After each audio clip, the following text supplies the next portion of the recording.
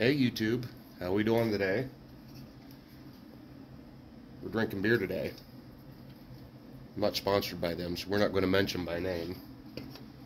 But I enjoy it.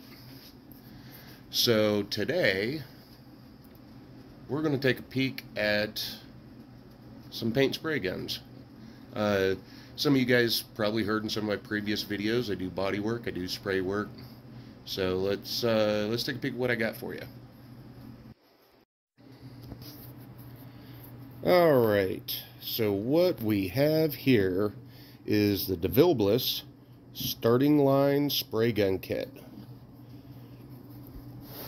This is exactly how it comes. I've taken it out, I have used it, but I put it all back nice and pretty because, well, I only used the one gun. So we got a regulator, we got a mini gun, mini cups, about a pint cup. We got a full-size gun, about a quart cup. The full-size gun comes with a 1.4 millimeter tip. Also comes with a 1.8. Comes with a 1.8 needle, wrench, brush, and filter for the cup. And the regulator. Not a regulator, sorry. To be very clear, not a regulator. This is an air valve. I'll get into that in just a minute. Bear with me here. So, let's start with the basics here. Devilbiss is a wonderful manufacturer of spray guns. Big name in the painting community for as long as I've been doing it. I remember my teacher in body shop school, he had Devilbiss. That was my first exposure to it, and I thought they were the shiznit. And they make a great gun, they do. These particular guns are not quite to the normal standard of Devilbiss. They're a little on the, we'll say, less expensive side. We won't call them cheap. Not cheap. We'll leave that to Harbor Freight. But these are less expensive, and we'll get into the details with these here. So, what do I mean by, let's get into the build quality here. Some differences between my higher end Devilbiss guns and these. Let's get into here and get myself a pointing tool. So, right here, if I can get the glares to stop, right here, get all zoomed in here, you'll see that we've got a Jesus clip. Not a fan of Jesus clips. Both guns have them. And if you don't know what I mean by Jesus clips, if you try pulling one of these off or putting one of them on, they tend to go flying clear across the room, at which point you take the Lord's name in vain, as you've effectively lost the clip and now have to travel to True Value or Tractor Supply or something in search of one. And good luck. But I'm not a big fan of these. You see these typically on cheap guns, cheap Chinese guns like Harbor Freight and Home Depot guns, stuff like that. Campbell Hausfield, you'll find that on there. Typically, Devilbiss will use a screw. It's a shouldered screw so that it sets correctly and it just kind of stays put. While looking at the castings, it's nice, bright, and chrome, but if you look at the casting's not quite as nice and crisp as you normally see from Devilbiss. I'm trying to block that glare out for everybody. So the casting quality's not quite as nice. Now, another thing that I did notice is right here is the air valve, but up here is the needle. Try getting that glare again. So here's the needle, here's the air valve. They did the same thing on this one. Needle, air valve. Now, on my good guns, it's all part of the same component.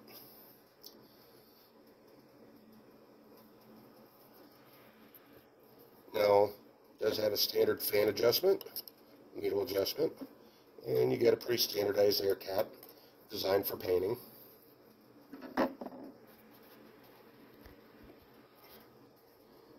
Do have an O-ring on the bottom of the cups. That's on both cups. That's real nice for getting a good seal. The caps don't feel bad on the cups. They're a nice tight fit. I imagine over time those will probably wear down a bit, but they don't feel too bad. I'd be okay with that. Pretty comfortable. Now we've got our air valve. This is just a pretty standard run-of-the-mill air valve. Nothing really too terribly impressive here. We'll get back into this guy a little later.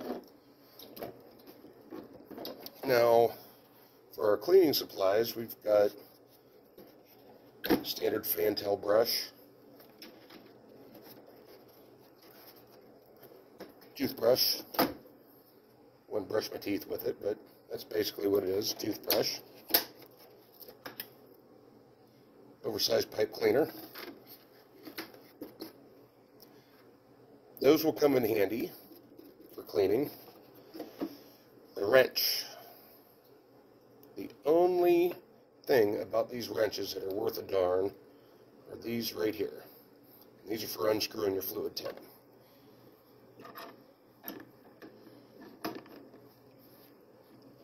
And they do a good job at that. But all the rest of these little, I don't know, wrenches, I find that you can't get enough rotation out of it because you got all this material right here and it kind of blocks it. You can't get it into where it's got to be. So, but that does come in handy for going the fluid tips. A lot easier than going and dragging a wrench out of the box. Filter's almost kind of mandatory. I run filters on all my guns. So, this fluid tip here is actually the 1.4. 1.4 came in the gun, and a 1.8 on the side. I flip-flopped them because of what I needed to do. Let's see if we can get it in the light here.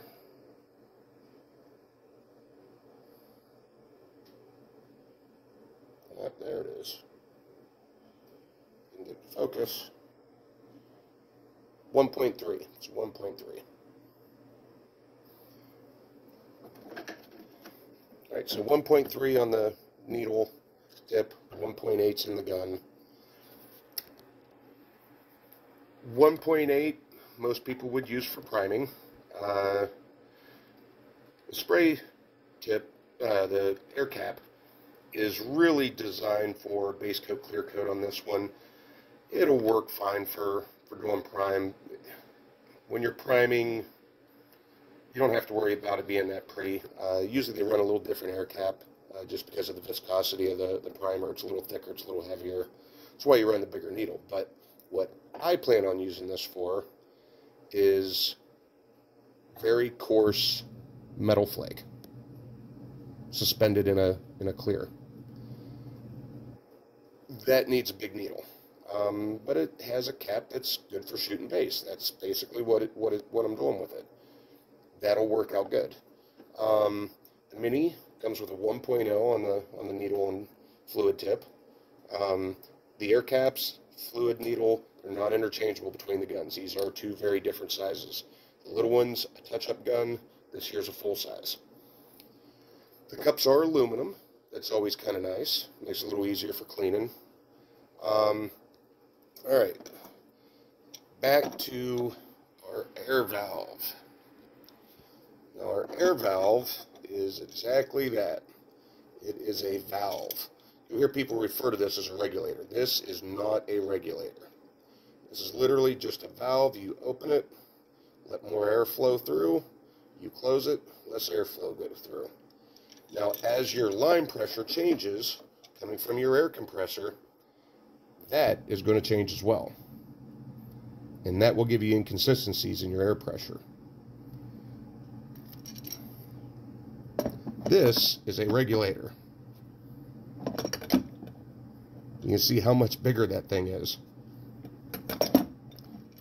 No matter what, whatever I set this regulator to, no matter what my compressor does, this will always maintain the same pressure, as long as the pressure is higher than what I have it set at.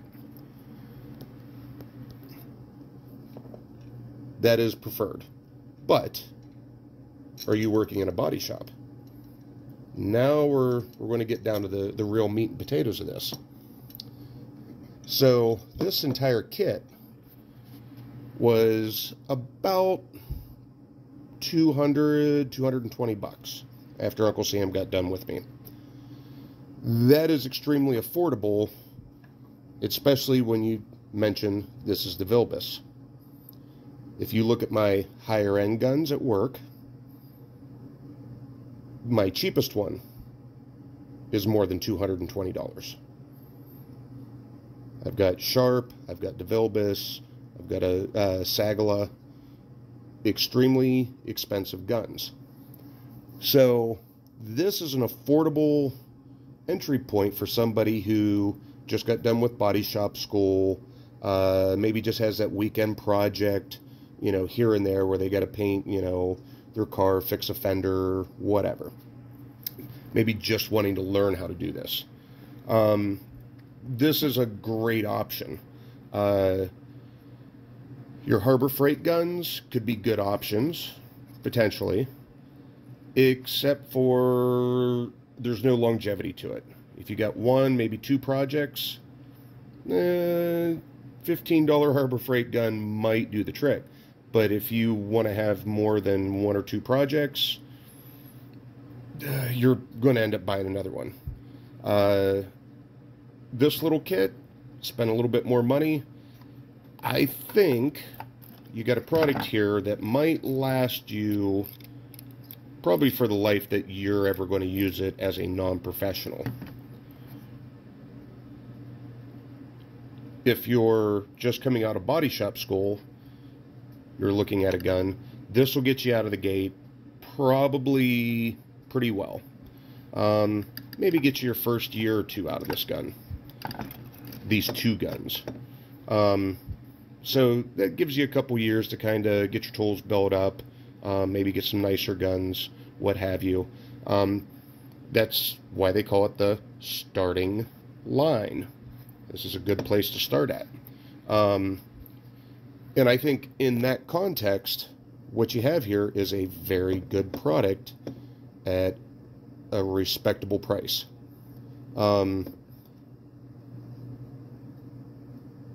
I used the Mini, the touch-up gun, as we call them. I call it a Mini, but they're called touch-up guns. Did a spot repair. It laid down base coat, absolutely gorgeous. I have no complaints about how this thing sprayed. This is actually the whole reason I bought this kit. By itself, if you can find them, this gun's $150. For $50 more, you get the whole kit. I couldn't find the gun by itself, so bought the whole kit. I plan on using this one occasionally. Won't be a real heavy used gun, but do a lot of custom work, so periodically I need to be able to have a nice spraying air cap with a 1.8. And I don't like to be at work and switch my air cap and my needles and my tip just to be able to spray something else. I like a gun that's already set up for it. Just go grab that gun, go do what I got to do with it, you know, run a little lacquer thinner through it, clean it up, throw it back on the shelf. So some things I would like to see different. I'd like to see these Jesus clips gone. Give us a screw. I'll accept the poor quality castings. I'm a little disappointed in that Devilbiss, but we'll take that. We'll have to take it because this is a cheaper build quality and it's meant to be that way. There's no O-rings in this gun. Usually, like your Harbor Freight guns, you get all these little points here. You got O-rings all over the place. They're all stacked up. Use it one time, clean it up, throw it in the drawer, pull it out, 4 or 5 months later, do some work, boom, all the O-rings just blow out of it. Not going to be the case on this. These are machined to a better quality, thus you pay the bigger price tag, but you don't have to worry about those O-rings then. So keep that in mind. But yeah, I think it's a really cool kit. Let's flip it around here and let's get some thoughts. All right, a little long-winded, I know. It's for the good. It's for the better good.